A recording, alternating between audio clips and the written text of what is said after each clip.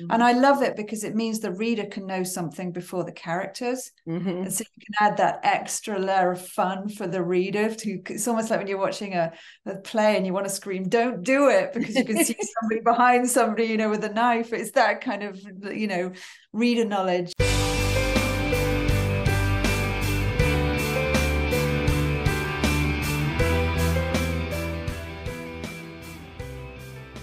Welcome to our latest Book Reporter Talks to interview, where we're going to be talking to Gilly Macmillan, and we're going to be talking about her latest novel, The Manor House, which is a Book Reporter Bets on selection. Now, our reviewer, Ray Palin, had this to say about it. I read well over 100 thrillers each year and pretty much can see any plot twist coming. That was not the case with The Manor House, as the first twist Macmillan plants is a whopper, and the second one takes the tale into uncharted territory. And with that introduction, welcome, Gilly. So nice to have you here. Thank you very much, Carol. It's lovely to be back. I know this is our third run, you know? Okay, let's start with you telling us about The Manor House. I'll put it on you. On me. Okay, here we go. So The Manor House is a book about a young couple called Tom and Nicole, and they are high school sweethearts, very much in love still. And they're very, very normal, regular people, in as much as anybody's regular, but they are, and they're building a life together. And one day they win the lottery and they win 10 million pounds, which I think is about 18 million US dollars, something like that. So obviously it's life-changing, and they do what I think a lot of us would do, which is they get a real estate upgrade, and they build this incredible glass barn on a very beautiful peninsula on a piece of land overlooking a river between England and Wales. And it's a gorgeous place, very isolated. There's only one other property nearby, which is called the Manor House, which is where the title of the book comes from. And the book opens with Nicole coming home one morning to their new home, and she walks in, and importantly, it's a smart home. Her husband, Tom, has packed this house full of smart features. And there's music blaring, and this shouldn't happen because the music should follow you from room to room as you walk through the house. So she's confused. She calls for him. He can't hear her. The music's too loud. She hunts through the house. And she's touchy, she's tutting, she's putting away his dirty coffee, she's straightening the bed. He hasn't done any jobs. And eventually she finds herself on the balcony outside their bedroom. And from there, she looks down to their swimming pool, and she sees him floating in it upside down, and he's dead. And the story kicks off from there. It's a kind of, is he murdered? If so, who did it? Basically, what's happened, and what's the Manor House got to do with it? Yeah, what's the Manor House got to do? Now, remember, he's dead on by page 5, I think it is. Yep. Like, we're not that far in. Yeah. It's not like 5, guys, you don't have to read long to figure out that this is what's going on. I love that the promo copy line reads that big money can bring big problems and big threats. And it's like the setup. It's like, okay, you got this big money, but look, you're going to have these big problems later on, big threats. That was just such a great pull about what this book is going to be all about. Do you feel like that one exactly says what we're talking about here? Yeah, totally. And I really wanted to write a book which had money as a motive or probable motive right from the outset. And actually, I started thinking about pyramid schemes, not like big Bernie Madoff schemes, but the kind of smaller ones that infiltrate neighborhoods and involve family members and neighbors and friends on a smaller scale. Because I'd seen a documentary on TV and been absolutely appalled by how they can kind of rip people apart when it goes wrong. And I tried to make a book work around that, but it was hard because it would have needed a massive cast of characters. So I was actually talking to my agent one day, and she said, why don't you have somebody win the lottery? And I was like, oh yeah. And the whole thing fell into place. And I already had Tom and Nicole, so I gave them a big lottery win and started the book again. And then it was so much fun to write. But I do think money changes us all. I do. Yeah. Lack of it or too much of it. Yeah. So I have to ask, if you had a major lottery win, what would be the first thing that you'd buy? What would you do? I would probably upgrade my real estate, just like they did. That'd be the first thing to do. I would buy a second home in the mountains of Colorado. I'd keep my house. I like my house. Second house. Yes. Yeah. Second house. Nice. Nice. Yeah. So let's start with the house, the glass house. Do you love architecture and homes? Because the way you went in and described this glass home, and not only the features in it, but just like the ambiance around it or whatever. Do you love like thinking about homes, home decor, things like that? I do. I absolutely love it. I'm the first person in front of the television when you have Grand Design. Do you have Grand Designs over there? We So have a show called Grand Designs, which always shows a couple building a home from scratch, and it follows them for however long that takes. And it's absolutely gripping. It always goes wrong, always goes over budget, but the homes they build are amazing. So I love new architecture, and I also love old architecture. So this juxtaposition of this brand new, spanking new glass home with all these smart features. I spent a lot of time reading about Bill Gates's house and what that house can do to inspire me for the smart features. And then it was so much fun to put it next door to this really old English manor house, which has been settled into this landscape for hundreds of years. What I also love is tech works until it doesn't. And tech is actually the threat that all thriller writers are up against right now, because you can do everything, you can figure everything out. But what you have here is it doesn't work. All of a sudden, when the music is not following you, when the doors are not opening, when things are not locking, when I love this, when you get a guest that comes to the house, they have a pin so they can roam around the house and you know where everyone is. But when that doesn't work, and I think you showed the other side of tech, like it's not just when you go to shoot the gun and there are no bullets left, you've taken it to the tech side like that. Yeah, and that was a lot of fun because, like you say, tech makes it really hard for us when we're writing to disguise murders and motives. But then if you just say, well, maybe if it doesn't work, you've solved a lot of problems. But I wanted these houses to really act like characters in themselves, and the tech in the smart home really helps with that. And I also think, I don't know, maybe it's just me, but I think a lot of us struggle with tech, like things are over-spec'd. I preferred my car when it wasn't a computer, you know? I have a much older car, and everybody goes, why don't you like upgrade it? I'm like, okay, this one's got a CD player in it. Call me crazy, but sometimes that's all I want. I listen to Sirius XM radio, but sometimes I just want to click and know it's going to play. And it doesn't have a lot of features on it that I had to learn, because I feel like sometimes if you get into my husband's car, like for example, I'm driving a spaceship, there's no key, I press buttons, I do that. And there are times I sit there and say, I don't think I can drive your car. And he looks at me like I'm crazy. And I'm just like, I am just not into this. I'm not into thinking that hard. Whereas like, I know the kind of car I'd like right now, but to get to that car, I have to do all the buttons and I'm not into it. Which people find is really funny because I'm into a lot of tech, but not in the car. Yeah, no, I'm with you on that. I think things can be overspec'd by miles. Oh yeah, and it's like then the kind of basic things. I'm like, well, what if you're in the mountains and there's no like radio and you can't get Spotify? What do you do? I just plug in, yeah. Well, I'm old fashioned. What can I say? So then tell us about this couple, Sasha and Ollie, who live just up the lane in the manor house with their housekeeper, Kitty. And they prove to be very interesting neighbors. They are interesting neighbors. They're also another young couple. And at first it's very nice when Tom and Nicole move in to think, oh, there's another couple close to our age in the manor house, but they don't quite get along right from the start. They kind of rub along. There's no disagreement, but they're not the same kind of people. So Sasha is a yoga teacher. She's pretty chill. Kitty works for them. She has a little home in a coach house, the old coach house on site. And Ollie's an interesting one because he's a writer and I had a lot of fun with him. He's an unpublished writer who is very, very sure that he's the next big thing. And that was terrific fun to write. And Ollie's writing and writing and writing, but there doesn't seem to be anything produced by Ollie writing.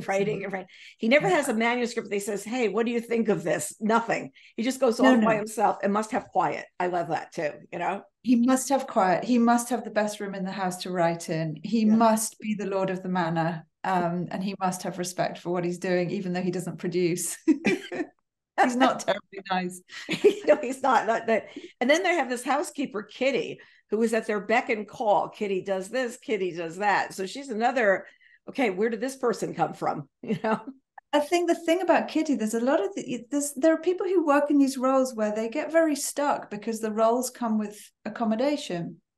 There's a lot of sort of grace and favor, little cottages and things that you can live in. That makes it very hard for people to move on. Their whole world gets consumed by the place that they live in. And I think Kitty is a bit like that. It's very difficult for her to move on. No, I'm not going to leave here. I will be fine by here, but I'm not going to leave here. It's not going to be good for me. So the book takes place over a week, and then we drop into 5 years before and the day of his death. So we've got these 3 different time scenarios going.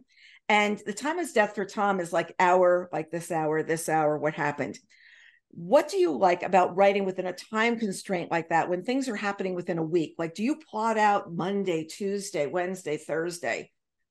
I don't plot really, but I do love a time constraint because I think you can get really immediate with your characters and really into their heads in the moment by moment kind of uncertainties and twists and turns that any investigation will take.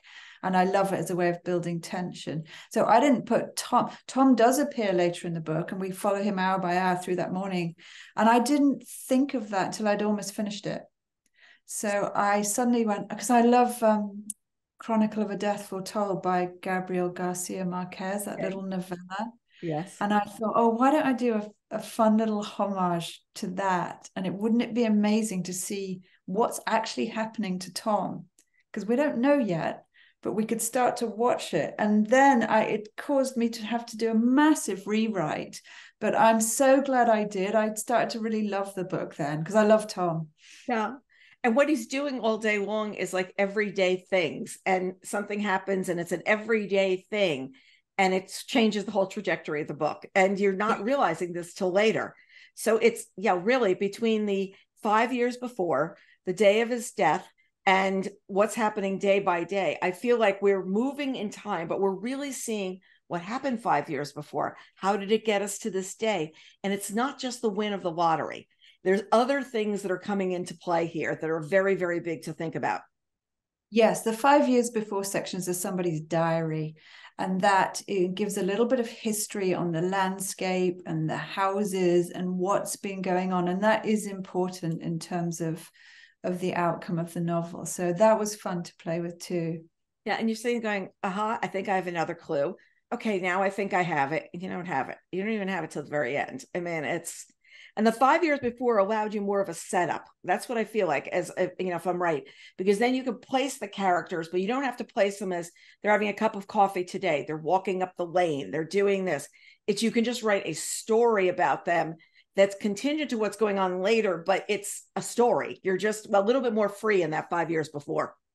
Yeah, that's a very good point. I didn't think of that actually, but I know as I was writing, I felt that freedom, and it was nice. You could feed in information about characters you're meeting in the present day without being laborious about that. Hopefully not in the kind of line of the story it's happening in the moment. So yeah, that was fun. You're right. It was a setup. I probably didn't think of it like that, but it definitely is.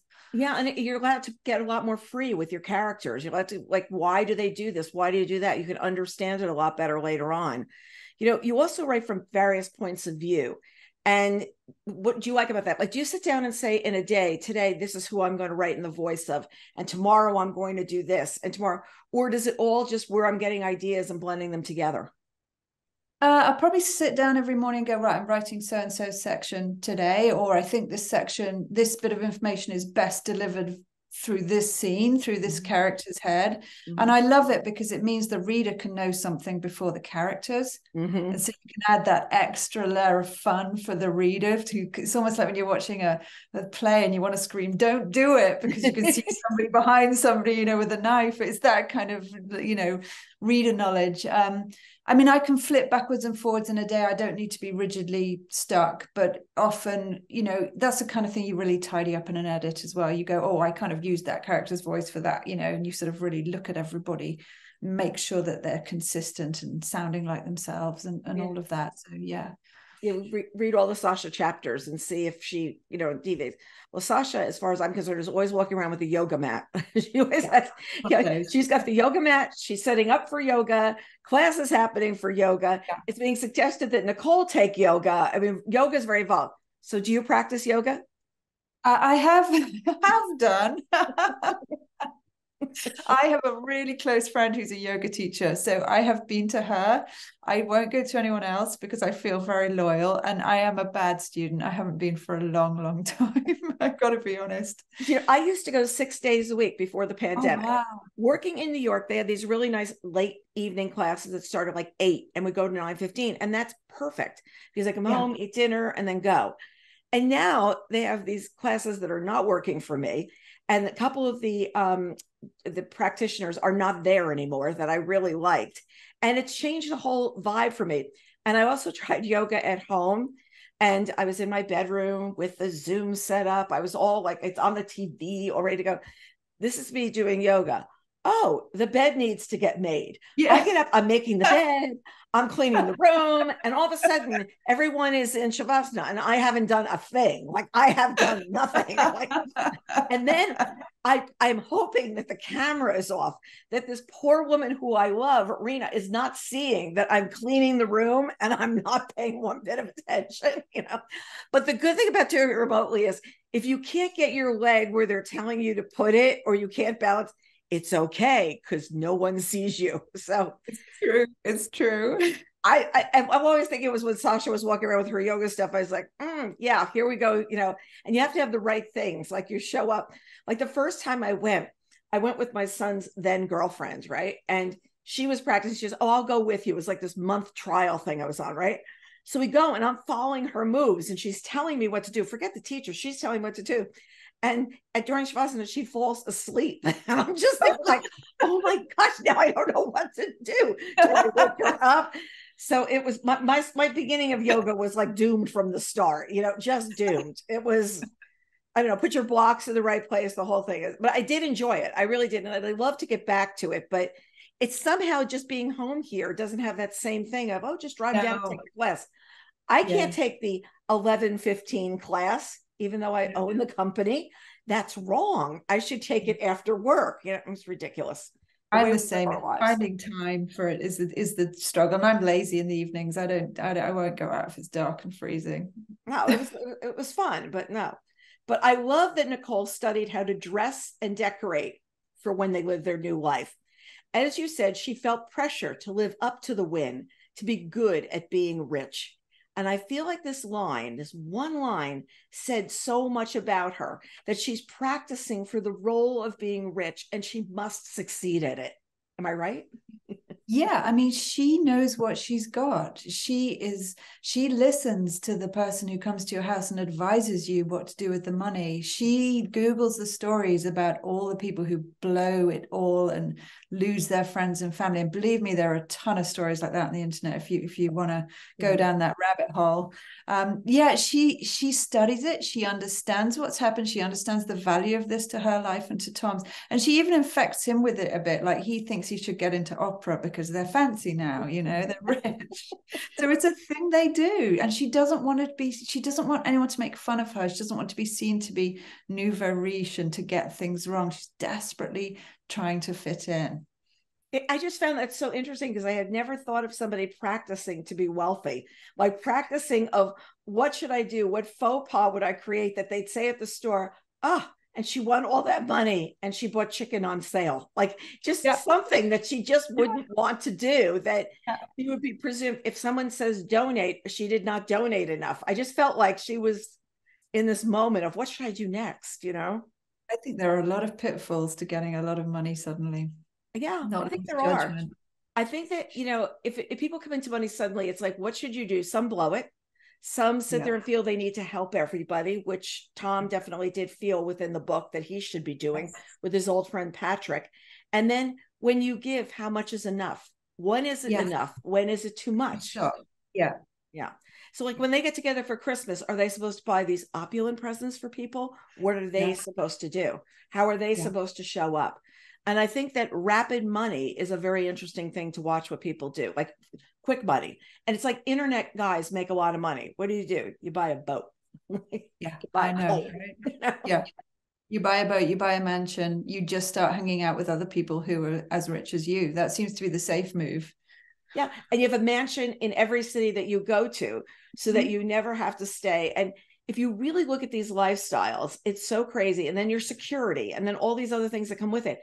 And you're just there like, this is such an unnatural way to live. It's kind of mind-boggling, you know? Yeah, and I always think about even those people, they still have to hire regular people as their staff. It's not like they can escape the regular world. You're still going to have a lot of the issues you'd have if you were recruiting for any business. You can't completely isolate yourself from everything.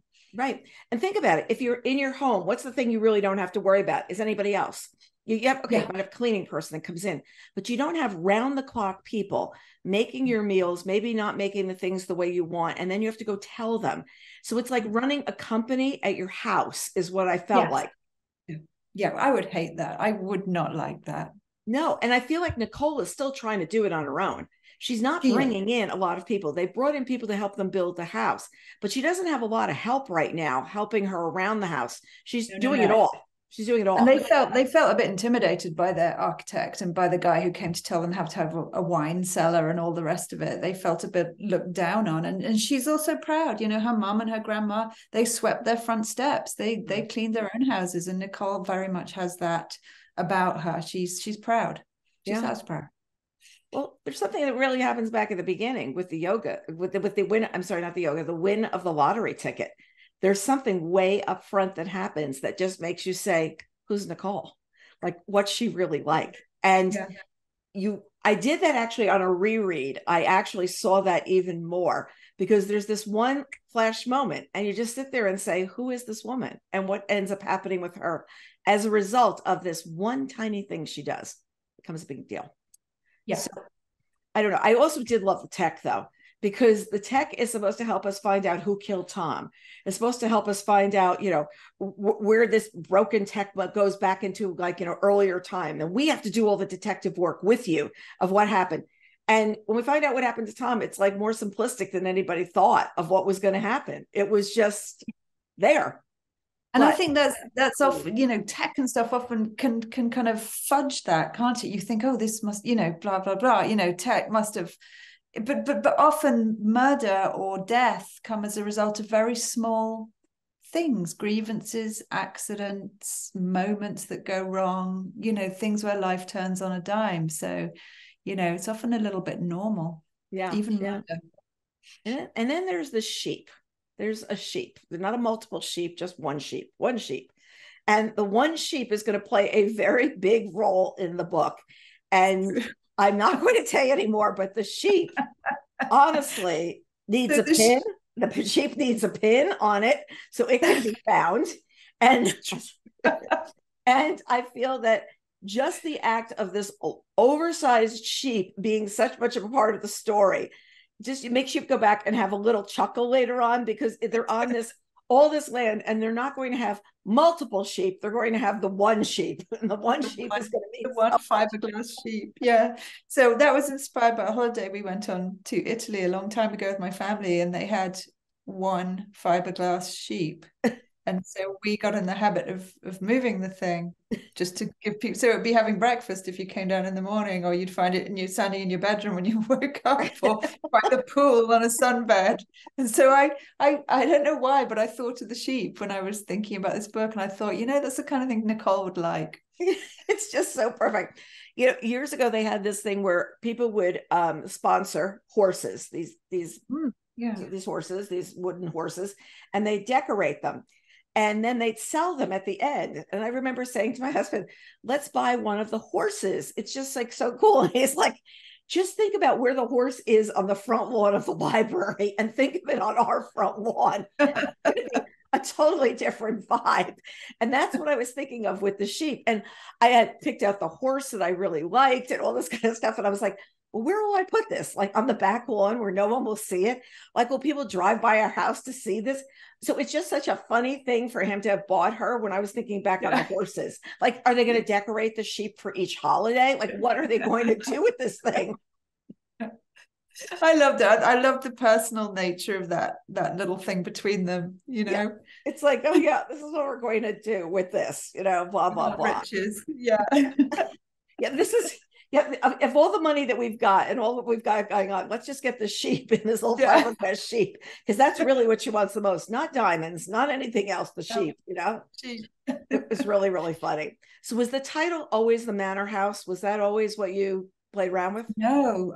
So the title in the UK is different for this book. In the UK, it's called The Fall.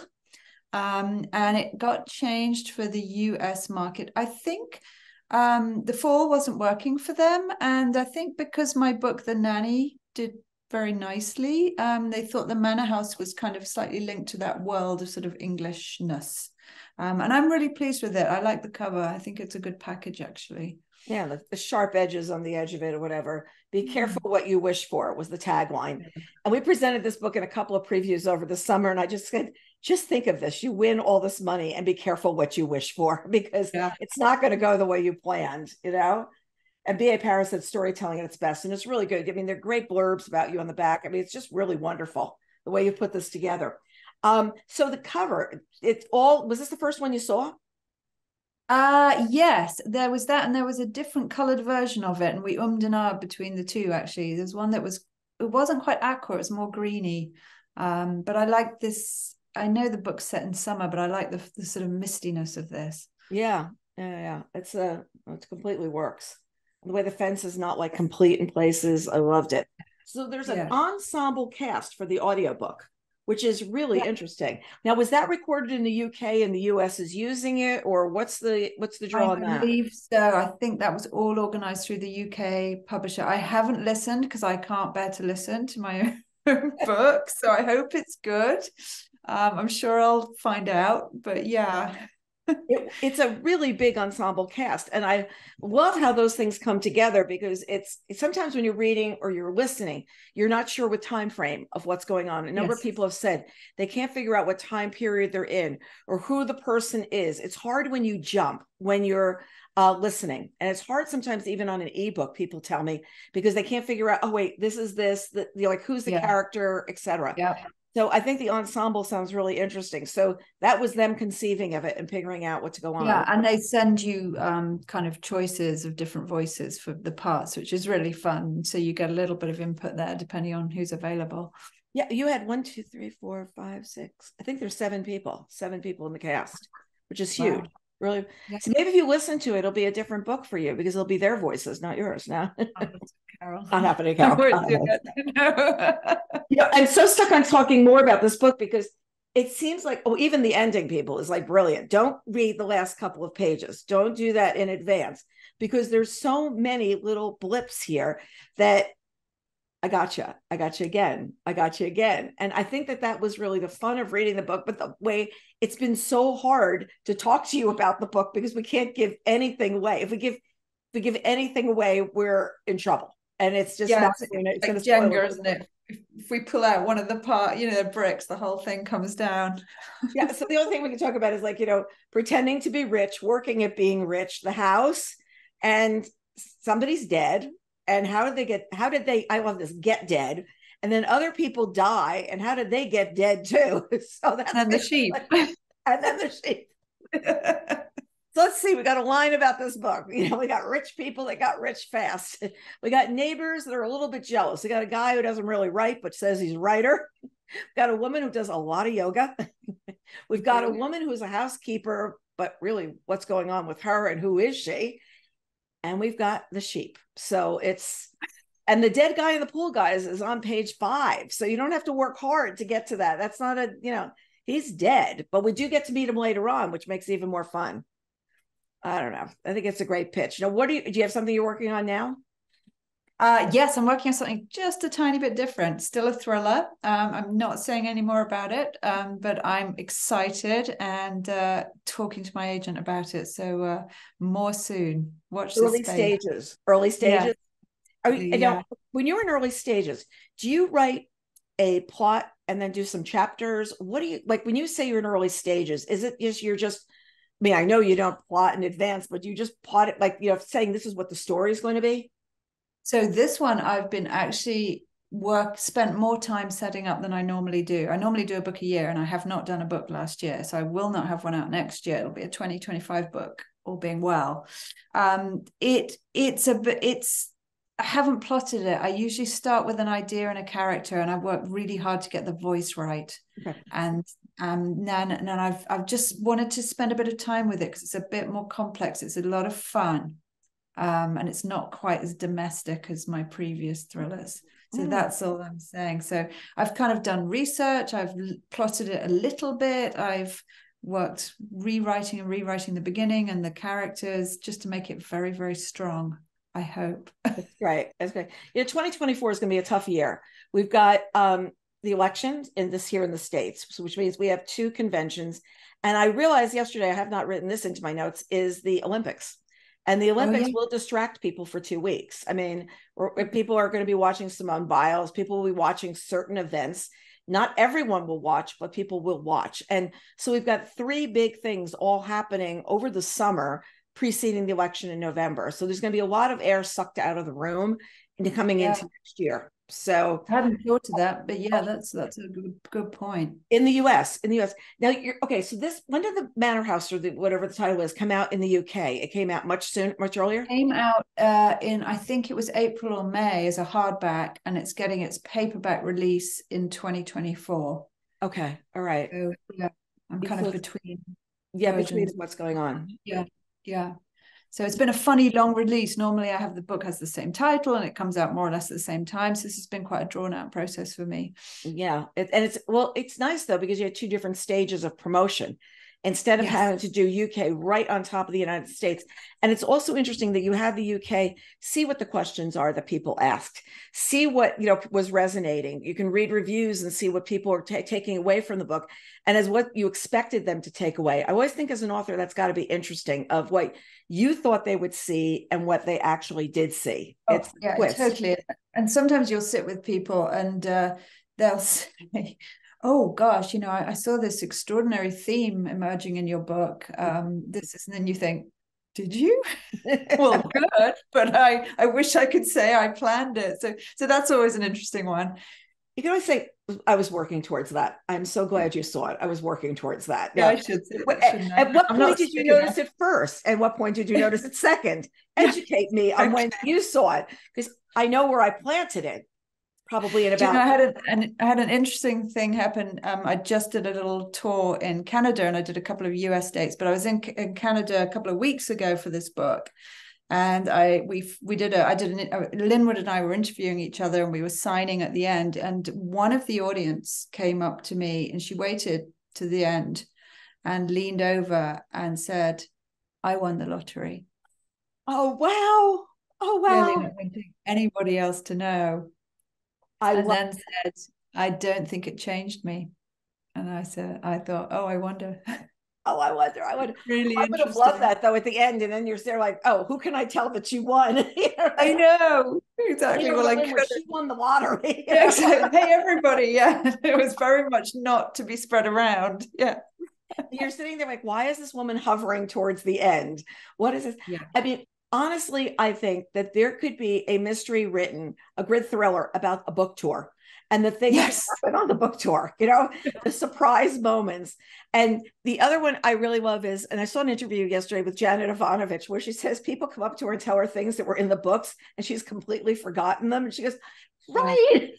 Because you just don't remember every character as somebody who just finished the book is going to remember it, especially before. Especially. I was once on live radio and somebody said to me, oh, so I want to talk to you about Richard.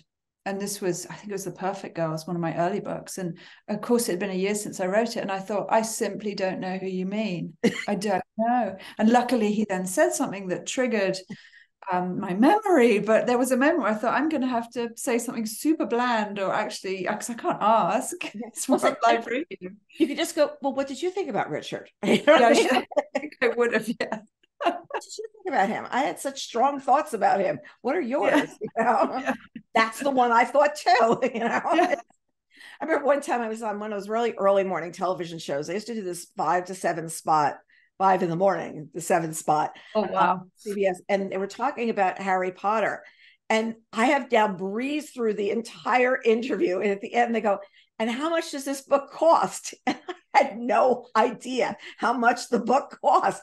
And I sat there and go, I really have no idea. But I knew it was a higher number than had been before. And I'd read that, but I never remembered what the number. I go, $29.95. Like I really, and that moment where you caught on camera where you're just going, could you just stop that? Oh no, this is live. You know, Yeah, exactly. Yeah. Were you right? Was it $29.99? I don't even remember. I was so mortified. I wanted to leave. I just was like, I was like, may no one's from Scholastic see that I did not know the price of the book. But I've done like all these other things about children being really interested, blah, blah, blah. I thought all my parts were really good. And then they asked the hardline question, you know, the one that I want to say, the book is going to be on my desk in an hour. It's not like I'm going to the store. But there was exactly. Too. We went to the final Harry Potter event, and it was over at we went to the Borders that was up at Columbus Circle by our office. Right. Good friend Ann Binkley was organizing the event and had my sons come with me, right? So my sons are at the front of the line. So they are among the first children in the United States to get a copy of the book. So that's cool. Come out, the media is lined up. MTV, Fox News, ABC, CBS, everybody along the line, right? And they're stopping my children to do this. So I'm like, oh my God. So I grabbed them, I pull over, I go, this is going to be a sound bite. I want you to work on what you're going to say. Let's like just do this. So they're going down the line. And at the end, they finish. And Corey, my younger son, is very shy, but he really like did this. And he turns around and he goes, is there any more media? Any more media for us to do? And I just burst out laughing. He was ready. Because I just pulled them aside and I go, okay, here's a couple of things you can say, because I'm like, what are they going to say on camera? So this thing starts playing on, I don't know whether it's an MTV or something like that. And all these parents are calling me and they're going, the boys were so good, because the boys were replaying like every hour and a half. They like loop them back in. And I don't even think I have a tape of it, but it was just so funny that like, okay, here's what we're going to do. So we've been on that was good coaching. Very good coaching from mom. Yeah, it's called a soundbite. Just go really quick on what you feel. Yeah. This is what they're probably going to answer this question. So then we walked across the street because somebody needed something to drink at the drugstore or something, and all the books are stacked up there. And Corey goes, whoa, we could have gone over here and just gotten the book. And I said, yes, but you wouldn't have done media. Now you've done media. You did media. I love it. And the price is this, just in case they ask you, you know, but it was just so funny because you realize those on the spot kinds of questions, like how do you answer? What do you say? And it's very hard. It's very hard, especially when it's also in this book, they may start to talk about something that you don't want to go down that road and reveal. So you have to do this pullback kind of a thing. So yeah, you do. I always find as well, I struggle in my first event because I'm not oiled, you know, I don't know how to talk about the book yet. So by the time I've been talking for a few weeks, it's very straightforward and you know what people are interested in. But those first few events, I always think, it's very, it's difficult at first. Well, I also try to bring up a question that everybody might not have been asked. And I'm always looking for that it's going to bring something different. And I love it when authors sit there and say, I hadn't thought about that at all. Like I hadn't thought about that character doing that today that no one else did. The sheep. The sheep. No one wants the sheep. Oh my gosh. No one talked about the sheep. It's so funny, but it's like one of those things that just came to mind to me as this large thing, you know. I think it was because of the horses on my front lawn, you know, and it's like I'm very happy to talk about the sheep. Yeah. And it's so like it's just this thing that somebody would go out and say, I'm going to go buy this because this would really make them happy. And it's just the funniest thing going, you know, and it adds a little lightness to the book because everything else is like, what's really happening? Who can you trust? You don't feel like you trust anybody. And you don't feel like you can trust Nicole right from the start from what she does. And you always have this little nickel in the back of your head of like, well, what'd she really do? Like, okay, he's dead in the pool. Like, Yeah. She can't operate everything, but what happened with that? And there's that's a fun thing to play with always in books. And my debut was a bit like that. The mother, she loses a child, but the police turn on her. They're kind of like, at first it's, who is it? And then it's like, is it you? And you never quite know as you're reading it. And that's always a fun thing. Yeah. I was like, oh, did you actually do this? Are you actually the person? And because they're going to look at the spouse, right? Of course they are. Yeah, they're going to look at the spouse. And then you also got the detectives always who are always like lamely walking along and everybody on the property knows more. And then every once in a while you get a smart detective that asks some question, but they're usually always traipsing through the woods trying to find somebody when the person that you need is like sitting in the living room. Like, I think we're pursuing the suspect, and I'm like, on the couch, maybe, maybe. What is the line? All is not what it seems. Like that's the best thing with the thriller. All, I think every thriller should just let it's all is not what it seems. Book number 5,000. Yeah, generic tagline.